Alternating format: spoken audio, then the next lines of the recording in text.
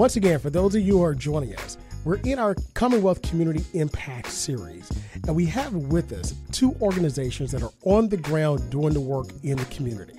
We have none other than Community First, Guns Down, and Reck League here to talk about their efforts and initiatives here in the city of Norfolk and what's coming up on July 27th. It's Stay the Water. I'm your host, Dr. Eric LaVille. We'll be right back in just a moment. Welcome back. It's Stay the Water. I'm your host, Dr. Eric LaVille. As always, we'd like to thank you for joining us on this Sunday. Hopefully, you're getting a little relief from the heat, but thank God for it. And we got a little rain, so it's cooling off. Hopefully, you're staying safe and enjoying your summer. Summer's just about over here at Norfolk State. We're getting ready for our new semester. So all the new freshmen that are coming in, the new Spartans, again, congratulations. You're getting ready to start in your journey to be a mighty Spartan. And as always, we'd like to thank the listeners, the Spartan Nation, the greatest supporters out there, because we couldn't do what we do unless we have you. So, during the summer, we love to take a look at organizations and people who are in our communities doing the work on the ground. Now, throughout the year, we talk politics. We have our individuals from our state, federal level, and also our city council to talk about things that they're doing, policies that they're making, laws that have been passed, and why it's important to get out and vote. But we also like to talk to individuals who are in the community doing work through their foundations and through their nonprofits, or just out there making a difference. Because here you understand that we believe that policy is best made from the ground up than the top down. So with us, we have in studio none other than two incredible gentlemen here in the city of Norfolk that are making a difference in their community. We have Mr. Anthony Clary from Reck League and also Clay Marquez from Guns Down, also known as the collaborative effort of Community First. Welcome to Stay the Water, gentlemen. How are you this morning? Good. Thank you for having us. Thank you for having us. Absolutely.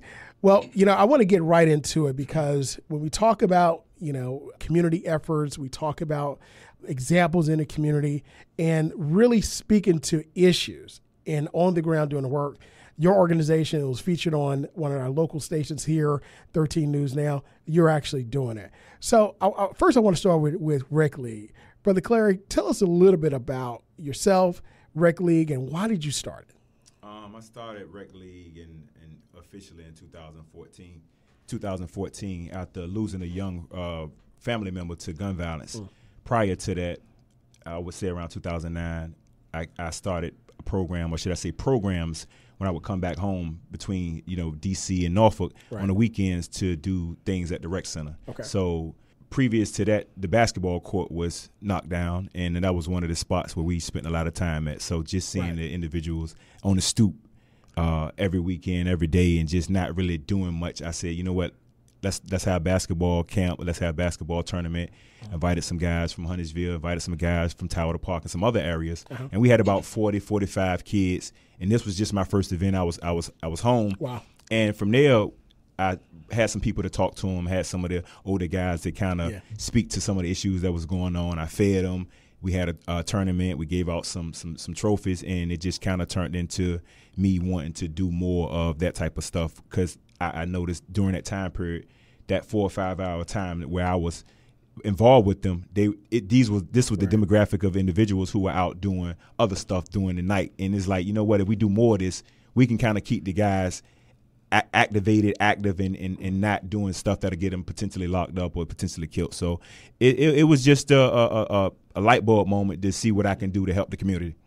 Now, you said coming from D.C., so coming all the way down, are you now permanently here? And why? Yeah, so, and why Norfolk? No, so I'm actually from Norfolk. Okay. I actually moved to D.C., and should I say I was back and forth to D.C., between Norfolk and D.C. between 2002 and 2007, just, trying to find my way, entrepreneur, businesses, and just running back and forth, so I always would make it a point to come back and just do things in the community. Right. And one of the things that I found that I enjoyed was just being a mentor and just, seeing the young guys go a certain way and being able to say, you know what, you can do it better, you can do it this way, you can do it a little bit better than we did it. Yeah. And it just kind of turned into a habit to the point where it grew into what we call Reck League today.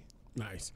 Now, you mentioned the impact of losing, a family member to gun violence. Tell us about, how that transpired and what that meant in your life. The biggest thing for me was seeing when you see a 13, 14-year-old, die because of gun violence. That's kind of and me and his mom, we're like brothers and sisters. We're actually cousins, but we're like brothers and sisters. So seeing his mom and the pain that she went through with losing her son and not being able to replace that portion of her hurt, so it was almost like I couldn't really imagine how to deal with that. So I always thought she was strong for being able to manage that situation. So I always say I wouldn't want or wish that on anybody else. And that's kind of the driving force behind why in 2014 Reck League became a formal nonprofit, and we wanted to just do more with the young guys around, not just gun violence, but just life in general, life skills, and just giving them activity, creating programs that keep them busy, putting them in front of professional people, or should I say successful people, and skill building. And just in general, a lot of the guys that I was getting was guys that they, from the corner or from the neighborhood. And it was my way of connecting to them outside of just, just standing on a corner. We got to do something with their time. And that's kind of how Reck League was born. Excellent. Well, we're going to get a little bit more into the different programs of Reck League in just a moment and some success of those initiatives. But we got another brother here, someone that also is working hand in hand with you, Brother Clary Marquez from Guns Down. Tell us a little bit about your story. Why Guns Down? Why now? Well, Guns Down came about maybe 6 years ago. A lot of violence was being committed out in our communities, and guys that came from my era, because I wound up doing like 10 years in prison, and a lot of guys that came with me in the streets, they weren't standing up. And I lost my son like 14 years ago to gun violence as well. Wow. And I still was on the fence, straddling the fence. So after I started seeing so much violence being committed in our communities by our own, I decided that I had to take a stand. I didn't want to be one of the ones that kept complaining on the sideline. I wanted to do something about it. And by me knowing the landscape of the communities and a lot of the guys that run the communities and stuff, I felt that I could have some type of impact in trying to help stop the violence. So that's how Guns Down was born. And ever since then, we would start to go out into the communities. Like when the violence would happen, we would try to be more proactive than reactive. And we would go out there and talk to the young guys and, just about the violence. And I would talk to them about the penitentiary and the prison, since I've, been there before, and try to tell them my story a little bit so that they wouldn't make the same mistakes that I made, that, they could change their lives while they had the opportunity to, instead of having to find out. Because I always used to tell them that you're going to listen to somebody. If you don't listen to me, you're going to listen to your jailer or warden or somebody, you're going to listen to.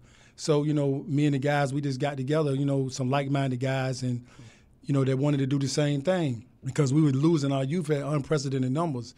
And then when George Floyd came about, we kind of stepped up a whole like tenfold, and got out in the community, and try to get out there and help protect our community, as well, and just try to be gatekeepers out there, because we knew that a lot of the young guys would listen to us a lot more than they would the police department. Shout out to the police department too, because we work hand in hand as well, but we come from them and we know them a lot better. Yeah. So we felt that we could, do a lot more out there in our own community. So then we just got to working out there, and we saw that, it's a food desert out there, and they started closing down grocery stores in our community. So we started distributing food and just holding cookouts and having peace rallies out there, and just trying to, do our part and just trying to stop the violence, because we feel that although crime may be down, we know that one life lost is one too many. So that's how we came about it. Absolutely. Now, again, there's a theme that's here, loss with gun violence. Again, speaking of Brother Clary, he mentioned his cousin, a brother, saw 13, 14 years old, the pain. But you just mentioned your son. Yes. If you can, tell us a little bit about how that actually pulled you and changed the way that you operating now. Well, I don't want nobody else to have to go through that pain, because, it's an old saying that say that time heal all wounds, but that's not true. You just deal with it a little bit better every day, the best that you can, if you ever get over it. And it just motivates me more, because it's still a crime that's unsolved, and it just motivates me more just to get out there so that other parents won't have to go through what I went through. We lost a loved one actually this morning. You might have heard about a shooting that took place on Little Creek Road. And I'm very close with that family there, and it's just very touching. It just rehashes, my son's, homicide, that took place. But, we just want to be out there for our community and stuff like that. And, when I see the young guys out here, they being buried, I go to so many funerals that don't make sense. Now, somebody just actually called me the other day and just told me that, talk to me about mental health, that I may need a break, just to try to, tone down a little bit, just have some time for yourself, because you see it over and over. At some point it starts to bother you, but I constantly go because I don't want to become desensitized to these shootings or murders. I always want to feel the pinch. Right. Yeah, and try to be there for the families as best we can. Absolutely. You mentioned also George Floyd, what took place. I call that the social justice movement of our time. That murder that we saw, it was a murder that we saw stream live. The world saw it. I think it opened up everybody's eyes at what actually takes place with our communities at the hand of rogue law enforcement, at the hands of ourselves. And just like you said, you mentioned food deserts. And I mean, it just brought everything to the top. It also brought mental health to the top as well, which is very important. But both of you turn your pain into passion for a purpose, and you're moving now in changing the community. I want to come back to Rec League. We were talking before the show, and we've talked previously about the success of it. Tell us about one initiative that you saw and the success that's coming from it. I would say my most prideful initiative is my Brother's Keeper mentoring program, and that started actually in the rec center. Okay. In Young's, and it transitioned to two high schools and 2 middle schools. And the beauty of that program is connecting individuals who are referred, from whether it's the school system or a parent who feel like they're losing touch with their kid, or I've even had caseworkers who've put me in touch with families who need mentors, and we just match them with males, who look like us, been through, what we've been through. And it's a one-on-one approach, and it's a group effort initiative to that actual program as well. So, over the last year, that program has expanded to the point where, I've seen some success stories. I've seen individuals. I made new relationships with guys who call, text, and they need something. I'm there, and it's just kind of one of the, I would say, my pride and joy moments when it comes to programming and just starting programs for Rec League. Right. So with that, that's amazing that you've got your initiative so successful. Like I said, you got caseworkers, you got families saying, hey, we've got somebody, we need help. Give us an example of one person that came through and you've helped them and what they're doing now. Gotcha. Well, I use the name Rob, but this individual, when I met him, me and his mom actually grew up together. I'm a little older than her, and when he was, I say about 4 years ago, he was not necessarily on the right path, but he was hanging with the wrong crowd, involved with the wrong things. And even if you weren't the one doing it, if I ride in a car and we go do X, Y, and Z crime, you're guilty too. So that was one of the things that he just had a bad habit of doing, being around the wrong people, being around the wrong scenarios. So last spring, or should I say this past spring, his mom saw me in the Walmart parking lot. And came up to my car. I was in the passenger side, and then she knocked on the window. And again, we know each other, but I haven't seen her in a long time. But I see him all the time through the program. Yeah. And she just asked me to get out the car, and I got out the car because we talking. I'm thinking she just want to talk, and she just gave me a hug. And she was like, I appreciate everything you do for my boy. Wow. I know when he not with me, he with you. And I know he's doing something positive. I know he's safe. He's graduated right now. He's about to go to the Merchant Seaman this October, and he's been one of my biggest I call him a youth counselor, but he's been one of my biggest success stories. So it's just seeing the change from an individual from when you first put your hands on them to seeing, look, you're successful, but it's because of you. It's not because of me. Yeah. Only thing I did was just believed in you and just tried to keep you in a good space and give you good direction, and you did the rest. So that's probably one of the greatest moments in the whole mentoring phase for me, is her coming to me we probably known each other for years, and I ain't never got a hug from her. So for her to come and give me a hug, because she ran into me in the parking lot, and she's seen what the program has done for her son. Phenomenal. It just speaks volumes to why I want to continue to do what I do. It's amazing because you're just talking about spending time, just spending time, and it literally changed the trajectory of the young man's life. Where, like you said, he was hanging out with a bad crowd, but could have ended up in a place he didn't want to end up. And now he's graduated, on the way for a life skill. Life skill, yep. Yep, and getting ready to make a difference in this community. And that's the important thing for me is when we sit back and we talk, I joke. I say you ain't the same guy that came through the door, a couple 4 years ago. And it's funny because I didn't know who his mom was. A lot of times, a lot of these young men, they move alone. It's just different now where they can, they're by themselves. They're on the other side of town. It's like, where your parents at? But after finding out I knew his mom, it just kind of drove it home that, the connection to the community, it runs deep. Absolutely. It's Stay the Water. I'm your host, Dr. Eric LaVille. Today, you're joining us for our Commonwealth Community Impact Series. We have with us two organizations that are in the community on the ground making a difference with troubled youth, turning their lives around. We have the organization of Guns Down and also Reck, together known as Community First. Brother Marquez, you mentioned Guns Down and what you're working with. You say there were others that came together, and you said you didn't want to stay on the sideline. Right. You wanted to step up. Tell us about how you and your group have stepped up with an initiative that's made a difference in the community.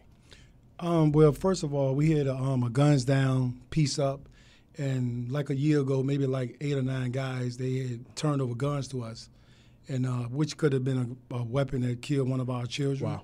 And we turned it over to the Norfolk Police Department. And out of that, we just basically just keep up with them guys. Yeah. A few of them went to Job Corps, and they are doing very well.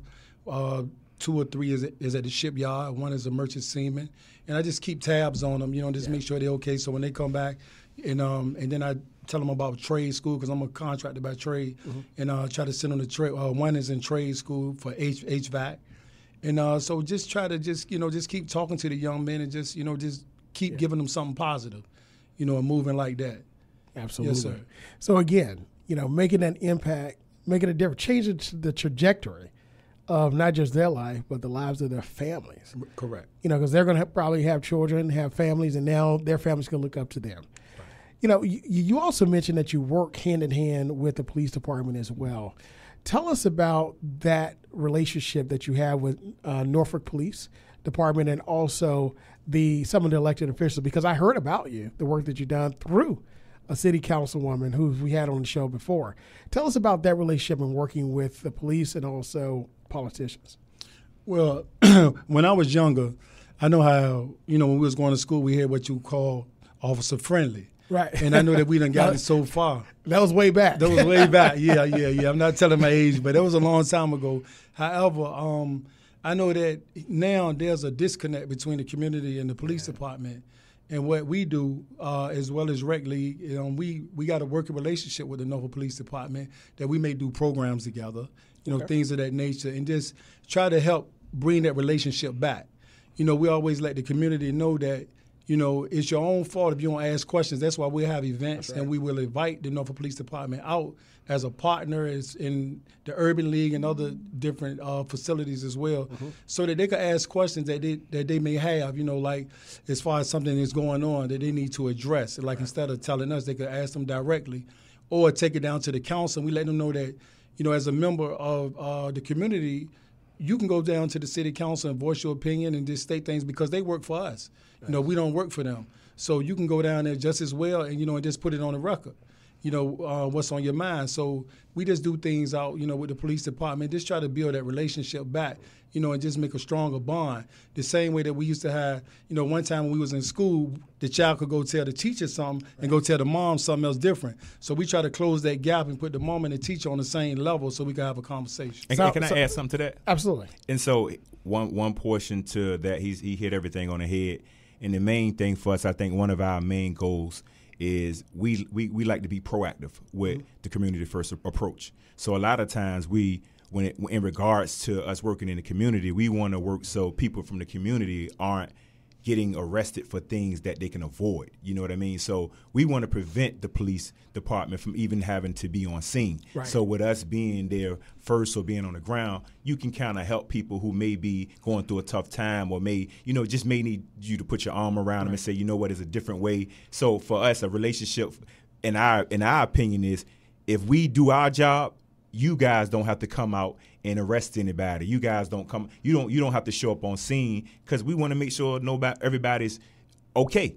So, absolutely. And I think that's part of when we say relationship. We really feel like we want to take care of our own community. So the police officers don't have to come out and waste a call or waste a ride and come out and address something when we can be a part of the community and address our own issues and pretty much police ourselves. Absolutely. Now with that, You have relationships, like I said, you mentioned with the police department, elected officials. What about the relationships in the community? Tell us where you're operating at and how the community embraces you. Well, right now we're in the Young's Terrace community, but we'll go wherever we need to go. If we go across the street to Calvert as well at times. Yeah. But the community is loving us. They have accepted us with open arms. It's like we've been there the whole time, and we enjoy them as well. At one time, like they had something at the school, at the Young Terrace school.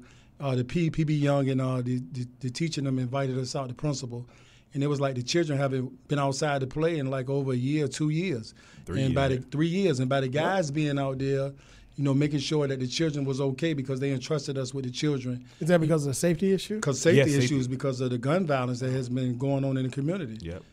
So it gave the children the opportunity to stretch their legs and exhale a little bit and, and just go out there and play and just be kids. And be kids. Right, and just be children. That's right. The singers at one point, a lot of them was going down Monticello to go to the 7-Eleven just to buy a drink instead of just walking to the closest store right around the corner because they was afraid to cut through the court. Yeah, a very long way.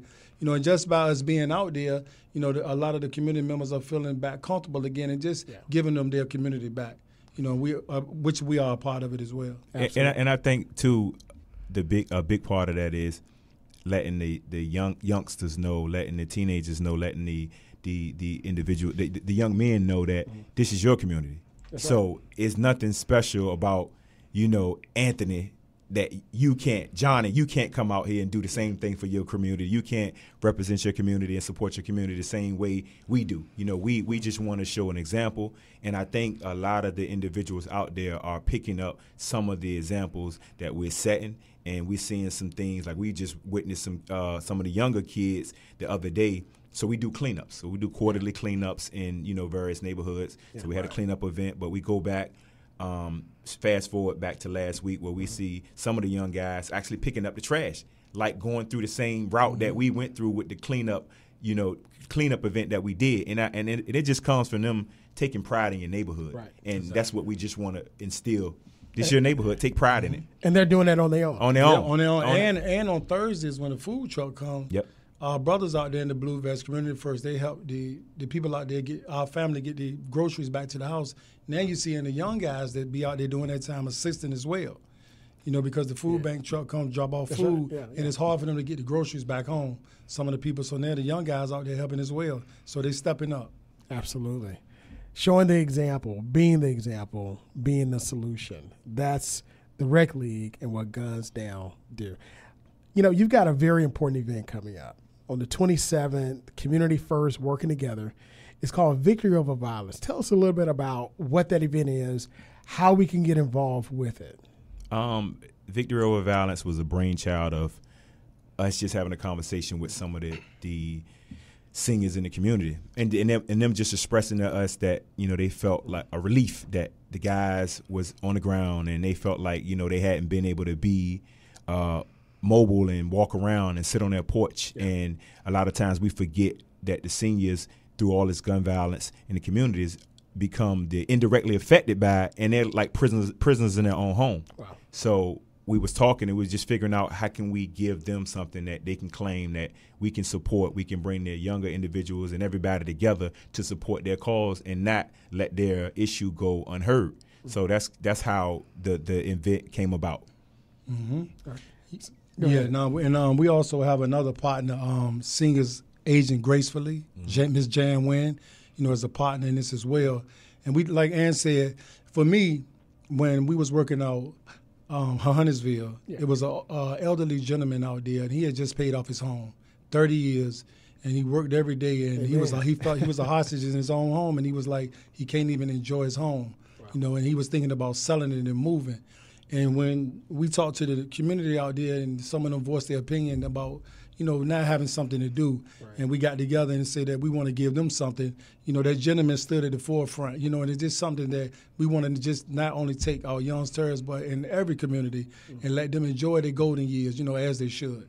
Absolutely. And this back to what we said earlier, partnerships. Because like he stated, SAG, Singers Aging Gracefully, is our partner, is a partner in this event. But also just to show the Norfolk Police Department was instrumental in just supporting us, allowing us to shut down streets and allowing us to, the traffic flow and providing security. Mm-hmm. So a lot goes into doing an event like this to where, as we explained, partnerships, are important. And those things allow us to do what we do in the community and be supportive of our people. So, that's pretty much how this came about. Absolutely. So tell us, this Saturday, July 27th, Victory Over Violence, where is it going to be held and what's going to take place? So the address is 801 Church Street, and that's an area called Purpose Park. Correct. And it's know it very well. Yep. So Purpose Park, and what we're doing is we're shutting down portions of Virginia Beach Boulevard, Lincoln Street. What's that, Bramerton, and what's the back street? Virginia Beach Boulevard. And we just allowing the seniors a 2K space to walk, a fun walk, and we're going to do it together with them. We're going to bring out the youngsters. We're going to bring the music out. We're going to have some giveaways. We're going to give away some food and just some good vendors and resources to support the senior population and just support the community. Right. And what type of reception have you received from the community as a whole, our city council, other representatives from the state government, and also financial supporters? Yeah, we haven't had any backlash. I mean, everybody is in support of it, because they know it's definitely needed. Absolutely. Because at one point in time, we all going to get of age. We would like for somebody to come in and do the same thing for us. Absolutely. So everybody see the handwriting on the wall. And, as far as partnerships and stuff like that, we are waiting, still waiting. I don't know if we got any funding. So we have the link up where we're going to actually give to you where you can donate. We do have Senator Graves. She's going to cut the ribbon, but she's pledged to make a donation, and she's going to be on site that day. All right. And I just talked to her today, but she's going to be on site to do the ribbon cutting. And again, at the conclusion of this, if you want to support, you can definitely go to the link and make a donation, which will go directly to the cause and also to SAG, who does a lot of free things for the seniors in the community. Absolutely. We only have a few moments left, and just the conversation we've had, it shows that what you're doing is making the difference on the ground. So we want to be able to support it more. So tell us, where can we find more information about you online, and and how we can get to this event? So you can go to, for far as Reck League, you can go to reckleague.org. That's RECKLEAGUE.org. And if you want to donate right now, the actual event link is on the homepage. So you'll see the link and just go to the donate button. And it also has more details about the event where you can, get some information. But as far as Guns Down and the collaboration, the actual Community First page is listed on the reckleague.org page. But you can also tell them. Yeah, I mean, that's basically it. And Guns Down movement. Yeah, so, we just working in collaboration and just try to just keep this thing going, and just, hope that others will follow suit, and we just want to take care of our own community, and be there for our own. Absolutely. Well, listen, we thank you for what you're doing, the job that you're doing in the community, and we're going to get that information out. Again, that's reckleague.org, Guns Down Movement. You can go to the link on reckleague.org, and you can click, you can donate, volunteer, come out, make a difference in the community, work with these two brothers that are doing the work on the ground. And we thank our political officials, policymakers for working hand in hand, the police department, because when we all work together, that's when we make the positive impact. And can I give a shout out to Miss Royster for recognizing Absolutely. what we're doing and supporting us and, giving us the opportunity to be on this platform. And also, if you can't participate, or should I say, if you want to come out and participate, you can also register to come out and walk with us. The goal is to walk with the seniors and support them in solidarity. So, again, it's not just for seniors, it's for everyone. So we're looking forward to seeing you out there. Absolutely. And shout out to all those that are doing positive things, trying to make a difference in the community. Absolutely. That's Victory Over Violence, the walk. July 27th, this Saturday. Guns Down Reck League, thank you so much for being with us. Once again, to Stay the Water, I'm your host, Dr. Eric Laville. Continue to listen to us, stay engaged, because when we work together, we solve solutions. Until next time, be good, be great, God bless, and we'll see you next week. Hi, I'm Norfolk Councilwoman Danica Royster, and you're listening to State of the Water with award-winning host Dr. Eric Lavelle.